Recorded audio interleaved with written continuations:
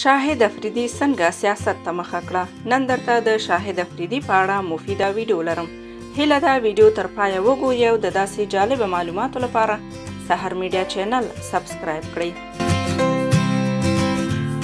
ISI د PTM کمزوري کولو لپاره شاهد افریدي راپورته کړی دی.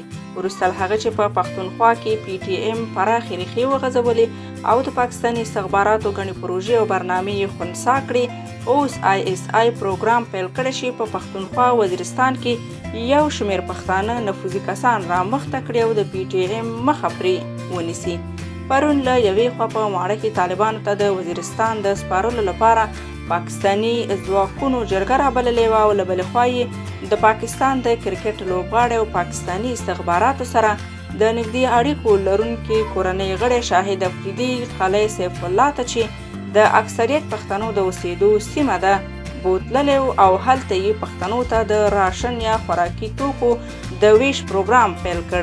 خو اسماعیل داوړ وایي په شاهد افریدي د پوځ مستقیمه پانګونه روانه ده او د هغوی د بدرګه قلعه سیف الله ته راغلی و.